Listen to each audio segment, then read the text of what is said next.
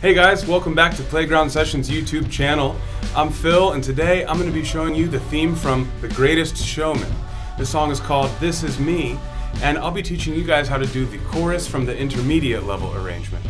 That section we'll be learning today sounds a little something like this.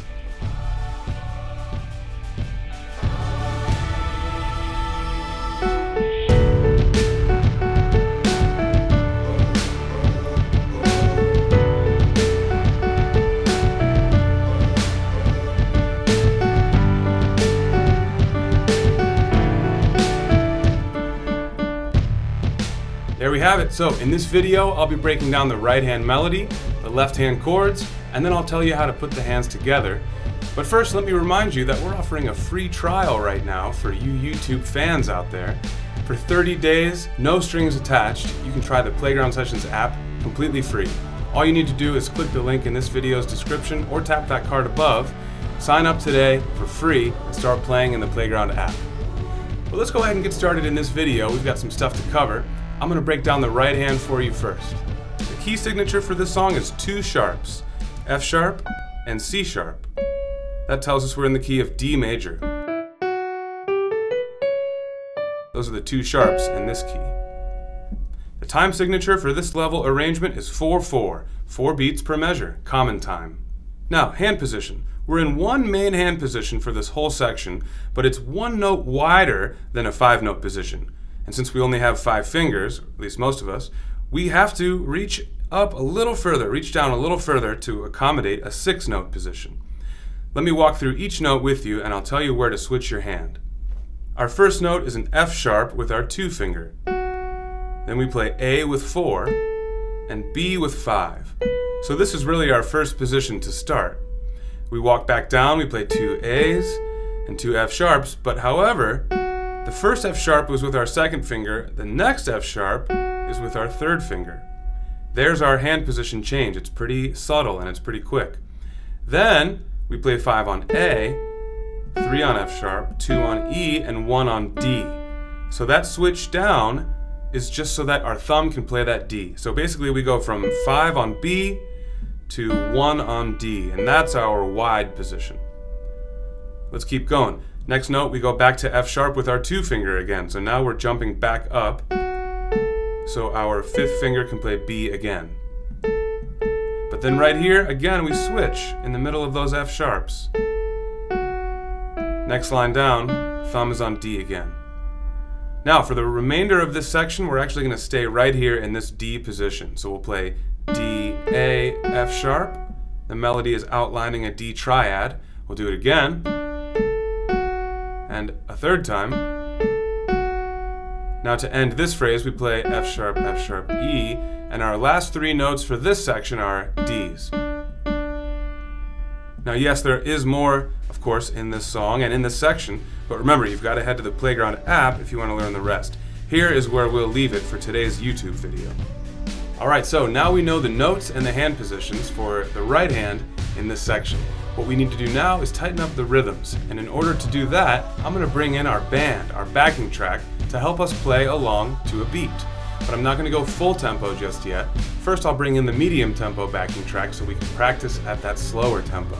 And when you're feeling good there, then it's time, of course, to speed it up to full tempo, which we'll do right after this. So medium tempo now. Let's try it. 1, 2, set, start with rest, and here we go.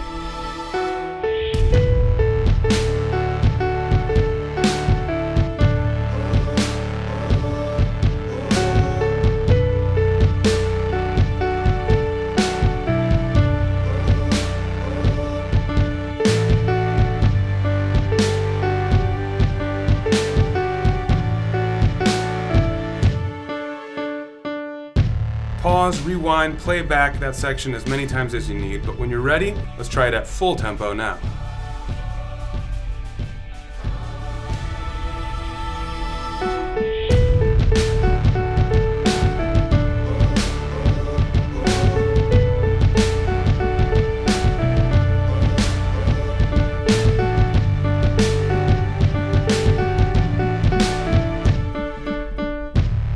Great job so far, guys. That's the right hand. Now let's talk left hand.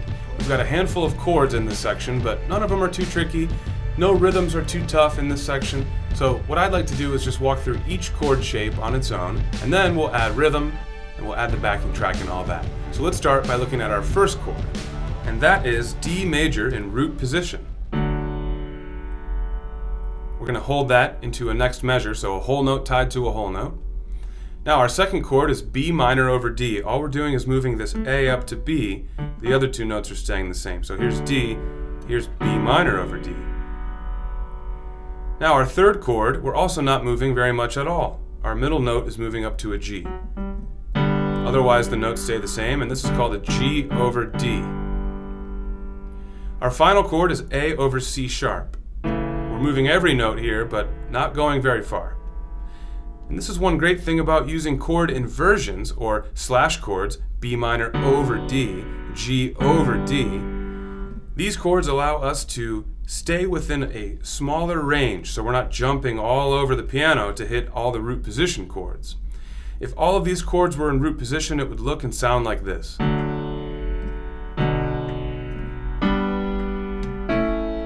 Jumping a lot more. But instead, what we have with inversions looks a little more like this.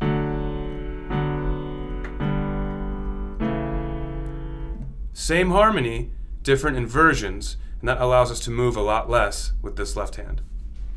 Alright, well, there's the left hand chords, and what I'd like to do now is bring in the backing track so we can start to practice these chords in time.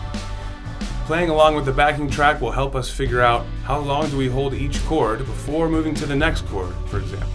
So let's try that now at the medium tempo with our band. Here we go. We're going to start with a measure of rest. 1, 2, set, go. So here's rest. Here comes D. Hold it to the next measure.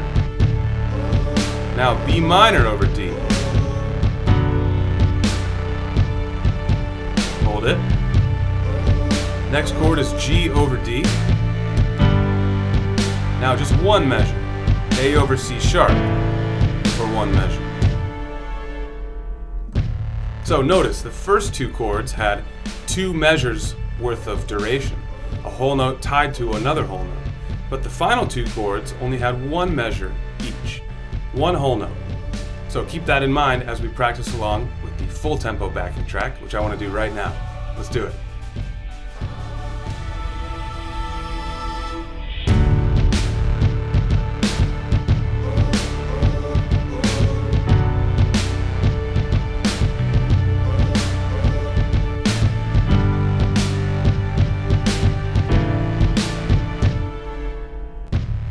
Okay, guys, we're in the home stretch. Great job so far. We've got the right hand down, we've got the left hand down. Now let's just talk about how to put them together. And you're in luck because the left hand part is not too tricky for this section, which means putting the hands together is also going to be not as hard as it could be, or as hard as some other songs are. The main thing we need to do is worry about when the hands match up, of course. But what we're going to do is go through beat by beat and really analyze each beat. Are the hands playing together or are they not? So let's do that now, and I'll just go through the first few measures with you, and I'll ask you to pause and do the same for the rest of this whole section. Once we're past that stage, it's time to play with the backing track, and I'll cue up our medium tempo band. But for now, let's walk through beat by beat. Our first measure is just right hand. We can tell because the left hand has a rest. So we know the first 2 notes are right hand only. And what beat do those notes fall on, by the way? We're resting for beat 1, 2, and 3, so this first F sharp falls on beat 4. Those both happen on their own with no left hand. But the downbeat of the next measure we do play at the same time. Since the left hand is a whole note tied to another whole note, we know that the next few notes are all going to be right hand. So the rest of this measure actually is all right hand alone. And then downbeat of the next measure is also just right hand, because the left hand is still holding from before. And in fact, the last 2 right hand notes in this measure are also just right hand alone. Now, next measure they play together again. But same thing here, the right hand goes on its own for the rest of the measure. So do you guys see what I mean when I say that you can spend most of your attention on the right hand? The left hand is holding for the majority of this song. Yes, it does change to new chords, but as we remember from the left hand breakdown, we're not moving too far because we're using chord inversions, which allow us to stay really close. So all we really need to think about is, of course, we need to know what chords we're playing. I hope you guys have practiced the left hand part on its own enough to know that. But beyond that, we need to know what beat do we play that new chord. Otherwise, we're just holding. So practice this enough times on your own where you really don't have to think about it too much. That's the goal. Then we'll bring in the medium backing track, and that's where I'm at now. So when you guys are ready, meet me back here, medium tempo run through for both hands together. Let's try it. 1, 2, 3.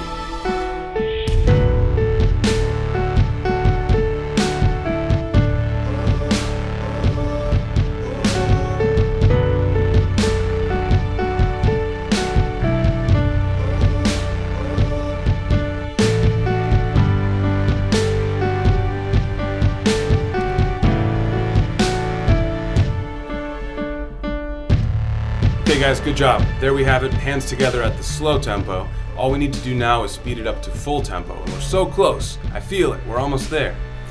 Before we do though, I gotta remind you guys, when we're done with this video, you gotta head to the Playground Sessions app to learn the rest, or learn it in different difficulty levels as well. It's your choice. And lucky for you, we're doing a free trial I mentioned at the beginning of this lesson, where you can try the app for 30 days, no strings attached. It's a really, really great deal, and it's meant to say thank you for hanging out with us here on YouTube. We appreciate you guys. So this is a free trial for YouTubers. Click the link in this video's description or tap that card above. Sign up today and start playing in the app for free. You've got 30 days. You can check it out. It's really, really awesome. I know you're gonna love it. So, that's when we're done with this video.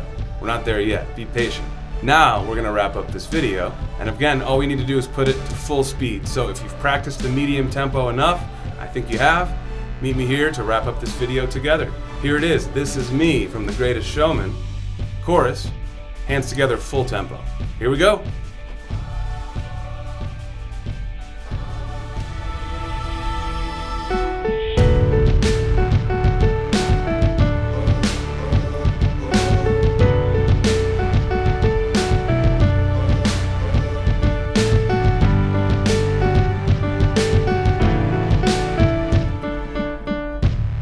Alright guys, great job! I love teaching you guys videos here on the channel, so make sure you stick around for more. I can't wait to see you for the next one. Give yourselves a round of applause. You did good work today. The features you saw on screen today can be at your fingertips with the Playground Sessions app. Co-created by music legend Quincy Jones, Playground teaches the piano with interactive feedback and gaming features, all while using your favorite songs. Alright guys, I'm Phil. Hit subscribe so I can see you for the next video.